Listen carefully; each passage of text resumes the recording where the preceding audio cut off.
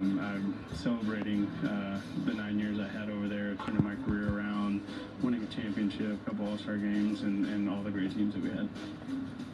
That's former Dodger Justin Turner. You'll hear from JT as he tells me what it's been like going from the Dodgers to the Red Sox. That and a whole lot more. Fox 11 Sports Wrap starts right now.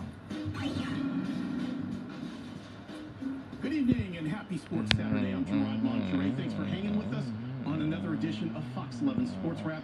You've been watching the Red Sox and Diamondbacks, part of Fox Sports baseball coverage.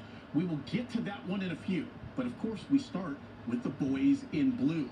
Clayton Kershaw off the bereavement list and back on the hill for the Dodgers this afternoon in Game 2 of their set against baseball's best team record-wise, the Tampa Bay Rays.